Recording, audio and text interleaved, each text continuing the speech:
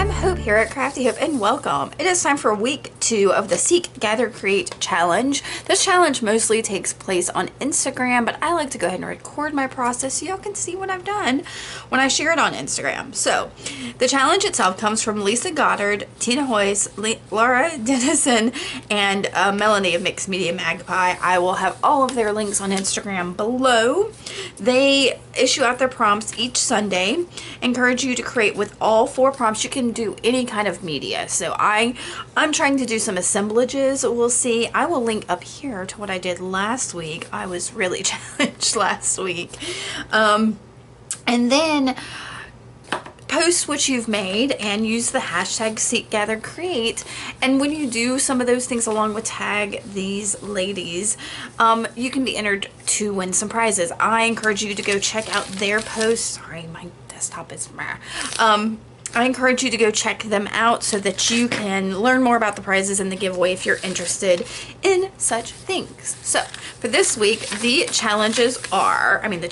prompts are fabric, pebbles, a puzzle, and acid or fluorescent green. I am still, oh, now I know how I think I'm going to use it. Okay, so for fabric, I have pulled out, this is a bit of a, I think it's a flour sack towel, at least what they call it at the Dollar Tree, that I've coffee dyed. So it's got this nice like brownish color to it. Pebbles, I immediately thought of, and what I call pebbles are these glass pebbles. I get these at the dollar store. Let's see if I can go ahead and open this one. I know I can't there. Okay, so these are just little glass pebbles. Flat on one side, rounded on the top like a cabochon, and that's kind of how I like to use them. I like to put them over things so that it's almost like magnified, and I think that's super awesome. So I'm going to use these in some way. For a puzzle, initially I thought like a jigsaw puzzle and was thinking I would use some jigsaw pieces somehow, but I didn't even go looking for them, because then I was like, oh, I could do a crossword puzzle, which is integrates a little bit more into things. So if I needed, I did go looking to see if I had some jigsaw puzzle pieces, and I thought I did. I can't find them. Darned if I know where they are. So I'm going to try to use that. And then acid or fluorescent green. That is not a color I use very often. I do have this Amsterdam Reflex Green. I have some colored pencils I just got that have fluorescent colors in it. So there is a green one. And then my watercolor palette that I use most often has this section here of neon colors. So there's a neon green there. So, and I know that's, but I think neon and fluorescent are kind of the same thing. But I remembered I also bought a pack of embroidery floss that had neon colors. So I have a neon green or fluorescent green embroidery floss, which I think is how I'm going to use it. I'm thinking I'm going, and I haven't decided all of my steps yet, but I'm going to tell you what I'm thinking real quick, and then I'm going to actually do it. So I think I'm going to try to do an image transfer from my crosswork page onto my fabric using some matte gel medium. So I did a tester, and it does work for the most part. I don't care if it doesn't, if it's a little splotchy. It's not about that. So I'm hoping this is big enough. Oh, it's just barely. Okay, so I'm gonna try to do that, and once that is transferred, I am going to pick out some words, or while it's drying, I think I'm gonna go figure out some words, because this does say pebbles. It is plural, and I'm a very literal person, so I have to use more than one. So I'm thinking 2 or 3 of them, with maybe some words somehow on him like this or something, and then I will do some kind of embroidery on the altered fabric, and then set it in something, or mount it in some way. That I haven't figured out. We'll get there, but for now, this is what I'm planning on using, and how I think I'm going to incorporate things. So yeah, this is my plan. And I started with that image transfer. So using some matte gel, I actually got my new one. The old one was a little glumpier than I needed. So I've got my new matte gel. It's still the Liquitex matte gel. I'm covering the entire surface of that crossword puzzle from a newspaper. And yeah, just making sure I have a nice thin coat on there, and then I am going to place it onto the surface of my fabric. I'm going to smooth everything out, try to get it to make sure there's no bubbles and it's just as smooth as possible. I don't do a lot of transfers from newspapers. I did that little tester. Anyway, I let that dry. I let it air dry for a bit, and I'm coming back in with just my spray bottle of water and making sure the entirety of that paper is coated, and then I am going to peel it up.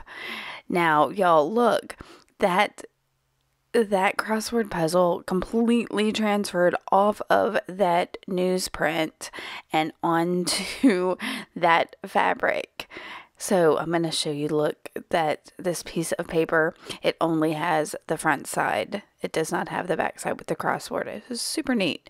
But the problem with that is I'm going to dry this real quick and show you. As I dry this, that entire thing is going to cloud up and show me exactly how much paper is still left there on the back of that print. So that's what I need to get off. So, and there's little bits of paper still on there. So I'm going to spray it, and this went on for a while. I spray it and I do my best to peel it without peeling up the entire transfer. So it wanted to, if I had tried hard enough, I could have just taken off all of that transfer because newsprint is fairly thin. So I've sped this up a bit, and I'm not going to show you the amount of times that I sprayed this and peeled and sprayed and peeled. There are loose pieces where there's still like thicker paper there that I'm just kind of taking off. I'm like, I'm not going to need this whole thing. I just need part of this. So you can see I dried it again and it clouds up again. So I'll spray more water and peel off more of that paper. And I just go back and forth with this for a long time. I ended up it wasn't drying. I had soaked it so much that I set it outside at the end to let it dry in the hot, hot Alabama heat, and it was still a bit cloudy, but that's okay. I could see the image of the crossword puzzle in the end. So I am altering just a piece of copy paper with some of that Reflex Green acrylic ink from Amsterdam, and so I've just dripped it on there, wet it with that same water, and then I'm spreading it out. I will dry it here in just a second. It takes a good while to dry it because it's good and saturated. And once it is dry, I do it again. I do another quick painting over the top. I felt like it had soaked in quite a bit, and I wanted this as fluorescent acid green as possible. So once it is good and dry, I take it to my typewriter. And I had looked up a bunch of 3-word phrases and decided on, I found the phrase dare to suck, and I didn't care for that, but it did strike a chord. And what I did like is the idea of dare to fail. So I will use glossy accents to glue my pebbles onto the words I've typed up and chosen. But y'all, dare to fail speaks volumes to me because my word for the year is brave, about doing things and trying new things and doing the things that scare you and just daring to do. And that's it. I might fail. It might be awful. I could suck at it, but I won't know until I try them. So this idea of daring to fail, even if you fail, you've learned something, and it speaks volumes to me. It really does. This year is all about trying some new things. I tried my vlog series. I got into a gallery in downtown area where I live. There's something else. I can't remember what, but I have been daring, and it's worked out okay. All right, so I've decided I'm going to mount this inside a tuna can. We had tuna that day, and I remembered I had a couple of cleaned out cans set off to the side. So I grabbed one of those cleaned out ones and I am trying to poke a hole in it. Now I have a tool that I could punch through this, but I wanted to show you that all you really need is a nail and a hammer. And I do this on top of a board so I don't damage my desk or any other work surface. And I'm going to do it one more time to get it all the way through, to get that hole as wide as possible. So I just want a hole in there to make sure I can hang this later before I do anything else. And once that hole is punched, I've got some pretty thick gesso here that I am going to coat around the outside of it. Now, I don't know why I didn't think to paint the inside, but we'll get to that. So I'm painting the outside. I wasn't sure how this was going to come together, but I knew I didn't want just a plain old tin can. Plus it had like the expiration dates stamped on the side and some gunky glue marks and stuff like that. I had sanded this down a little bit first. I will tell you that. So yeah, that the outside of the can was sanded down to give it a little tooth for the gesso to stick to. And now my glossy accents are dried. This did sit for just a little bit, but I am trimming off the excess of the paper that I had dyed green. And y'all, look how these, I'm going to tell you, this is fluorescent. It glows just about on its own. So I'll trim this off, and once it's trimmed, I will also grab my sanding block. I think it's the same sanding block I used to sand my tuna can, and I will sand off the excess of the paper on the edges, just so that it's not, I don't know, not bulky. There's nothing extra there. This is nothing fancy. I just turn it over and pull that off, trying to make sure I don't pull too much off. I think that one had a little glue that was still a little wet that came out the side, and that was fine. I got it. Now, if you want this to look even better, you could always paint the back of it or do something like that, but I wasn't super concerned. Now, I did take a piece of, it's a piece of thick paper. It was with some packaging that was in the trash, and pulled that out and kind of got the shape of the inside of my tuna can, cut that down, made sure it fit in my tuna can. And now I'm going to trace it on my fabric there. So I'm going around my fabric. I just picked a spot, and you can see that transfer is not great, but you can totally tell that that is a crossword puzzle. I used a Stabilo all pencil because it marks on all things, so I knew it would mark on this fabric transfer. And y'all, with that transfer on there and all of that gel medium and everything, this fabric was like, I don't know, like thick and firm almost. It was really neat. So it was like stiffened up a bit, so it was really easy to cut.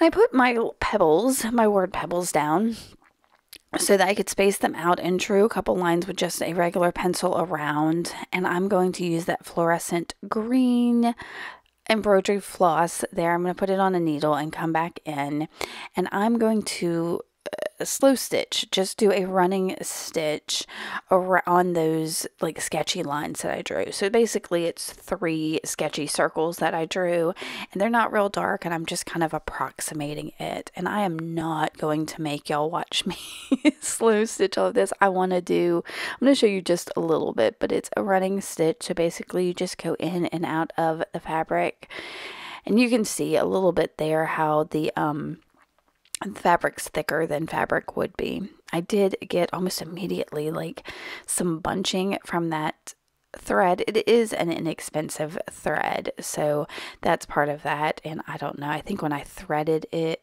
my needle, I didn't do a great job of getting all the threads through, but I persevered and got this going.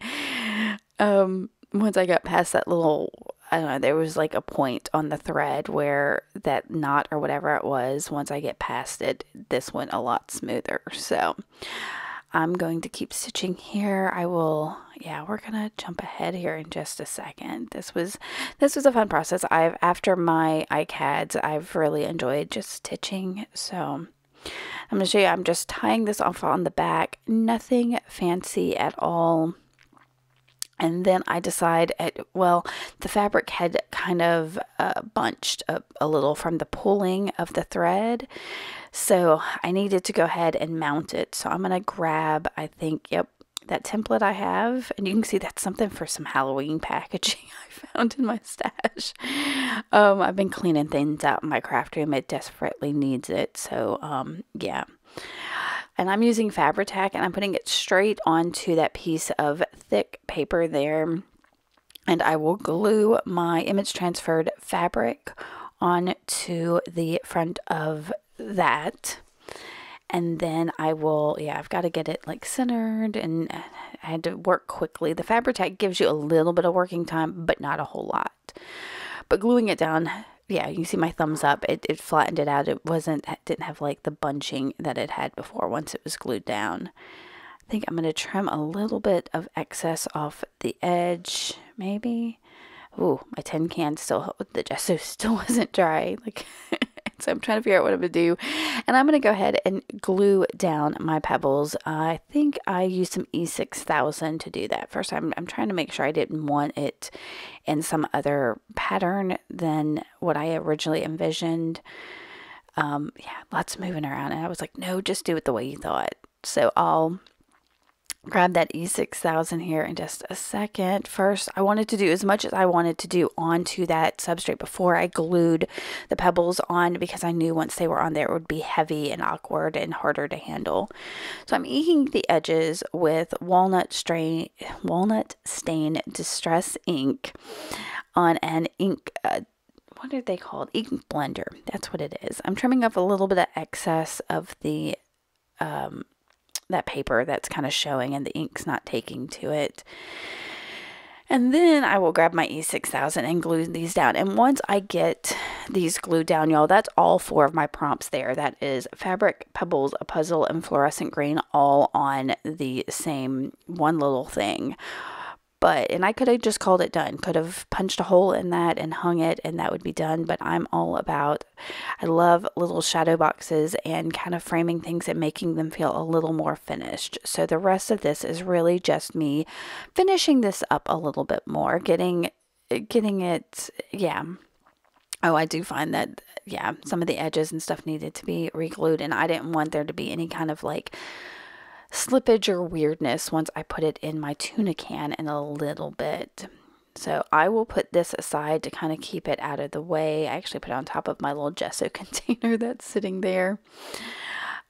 Oh yeah, and I'll ink it a tad more. Yeah, I was like, stop futzing with it.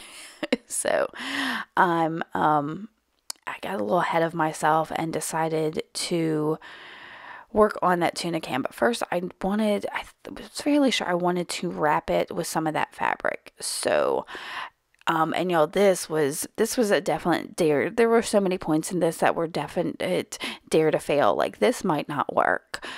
Go for it and see what happens. And this fabric is one of them. So I trim it and tear it about just over the height of that tuna can, and I wasn't sure that this would wrap fully around the tuna can, but I was like, you know what, if it doesn't, I'll get some more fabric and I'll do something else. Just try. So I tear it in the fabric bunch a little bit. This again is super cheap fabric, and so you can see I'm kind of testing it out here, and I'm like, well, it'll be close. Maybe I can make it work. And so this is some of my dare to fail. And I decided I wanted to go, even though I was fairly sure I was going to cover it with that fabric, I wanted to kind of alter the outside of it. I didn't want it to feel so bright white. So what I'm going to do is grab some transparent, oh y'all, I never can remember the name of this. It's one of the umbers. It's an acrylic ink from Liquitex. I will have it in the description box below, but I just wanted to get a little bit of brown on there, but it didn't need to be like full brown. So I'm just putting a little bit of this on there, watering it down and going around it. I do end up, because that gesso is not completely dry, because I don't have patience, it's some of it peels up a little bit, but it's okay. I'm using acrylic ink. It kind of goes over the metal a little bit anyway. Maybe a alcohol ink might have even worked just as nicely, though I'm not sure it would spread with water as well as this did. But right there, can you see some of that gesso peeling up? Yeah. But I was like, it's okay. And it was a little sticky, but whatever. I'm covering it with this fabric. The stickiness would help the fabric to go on there. And y'all, look, when I do it, it meets almost perfectly. I didn't measure. I mean, I pulled the ruler out to get the height or the depth of that tin can, but I didn't go around it. So this was absolute pure dumb luck. Then I've got my E6000 again, and I'm going to put, yeah, first I've got to get it flowing again. And so I'm going to put just a little bit at the, like, the bottom of the can there, you see. And that's the only place I'm going to put basically a line of that around the can. And slowly pull the fabric, and yeah, you can see what I'm doing. Putting some glue down, pulling the fabric around on it. There is the seam of the fabric there, and that's kind of what I'm using as my guideline, because that seam I assume is straight. And so that's where I'm putting it, you know, because the back of that tin can is straight. So once I get that all the way around like this, there's a little bit of the fabric sticking up, and I'm kind of looking at it, trying to decide. And y'all, I'm just going to fold that back. That's all I'm doing. I'm folding it back, and because all of this is taut, it stays. It has, yeah, it's not going anywhere. I will put a little right there where it's kind of bumping up. I do put just a dab of glue and stick that down. Done. That outside, that's all I'm really doing with that until we add our hanger. Am I going to do the hanger next? No, I think I do that at the end. Okay, this is just some cheap foam core that I am cutting down just to fit inside the back of this tin, so that my little platform of prompts sits up a bit. So I put the E6000 right on there, and I'm going to push that foam core right into the back so it touches the tin, and then I hold it while I'm looking around on my desk for something heavy enough to hold it in place, because I was like, wait a minute. And I finally find this, I've got this little jar of tidbits, and yeah, so I put that in there, and once that is dry and I can handle the tin some more, I grab my black gesso, and I'm going to carefully paint the inside of the tin. Now, I totally should have done this before I put the fabric on, but I was like, oh no, it'll be fine, just be careful. So I got like a fairly narrow brush, and I'm doing this pretty slowly, y'all. This is sped up. I was doing as slow as I can, and I think I'm gonna skip ahead, and I only painted down as far as where that foam core is, because I knew I didn't need to paint further down into it. I mean, I went a little past it, but that was kind of my line. Like, if my little altered platform is sitting on that, it doesn't need to be painted much further down in there. Well, I thought I skipped ahead. Maybe I didn't. My editing, y'all. So I'm gonna paint that, and I did, y'all, I'm gonna tell you, I tried to dry that with my heat tool. Something started smoking. I don't know what it was, but I was like, yeah, I think we're just gonna let the rest of this air dry. Now, as a reminder, gesso is used as like a prep. It shouldn't be your final surface for anything. I forget that all the time. I'm just like, done. Okay, it's gessoed. It is a primer. It is your base coat of something. It's not the top coat. It's not a sealer of any kind. So I have got some brown acrylic paint that I am going over the gesso, which I thought was great because I had inked the edges of my little altered platform thing with that walnut stain, and it's brown. So I thought, okay, just some brown paint will lead up to that and help seal this whole thing in. So again, I am painting all of that inside. I used the gesso was there again as a prep, as a base coat, so that when I put this brown on, it had something basically to stick to. Okay, so I'm gonna let that dry, and I'm testing the hole real quick of my the hole that we punched earlier, and I'm looking at the thread I've got, and I've decided, oh, that's not the thread that I need for this because it's got that bunching on it. So I'm going to take it off and come back with another piece of thread. Now here, again, daring to fail. I was like, yeah, if I pull this needle through, then that's all I need, and I'll tie a knot here just like this. Use another needle to kind of press it up to the length I want, no problem. And then I'm like, wait, how do I get my needle off? Y'all, total fail. Absolute like lesson learned. Oh my gosh, that's why I kept this in here, was to be like, we all make mistakes. That was tickled me so much. So I am going to rethread my needle here for you. And oh, did I not cut this out either? I don't know. Okay, so that is rethreaded, and I will go up through my hole, back down through my hole, so that I have my loop at the top of this. I could not believe that. I was like, that's easy. I'll just put it there, put the needle in the center and pull it through. Not a problem.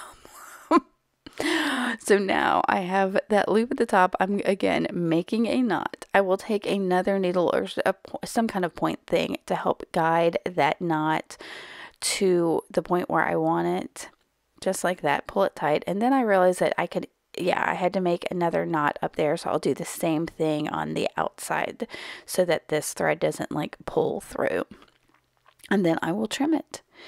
All right, y'all, we're right here at the end. So the last thing I need to do is take a bit of glue, and I think I'm going to put it, on that foam core, because that's where it's going to stay. Because if I put it on the back of that other thing, we'd have too much glue, more glue than we need in spaces we don't need it. And then just push that in. And I'm going to let it dry. I think I do have to do a little bit of touch up with the paint because as I was putting it scraped a little bit of the paint off. Not a big deal.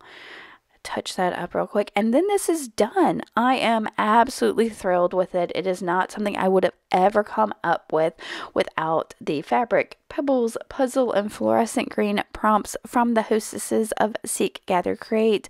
I encourage you to go to Instagram, check out the hostesses, check out the hashtag, and see what other people have made with these 4 prompts and play along, get inspired, and do something fun and different.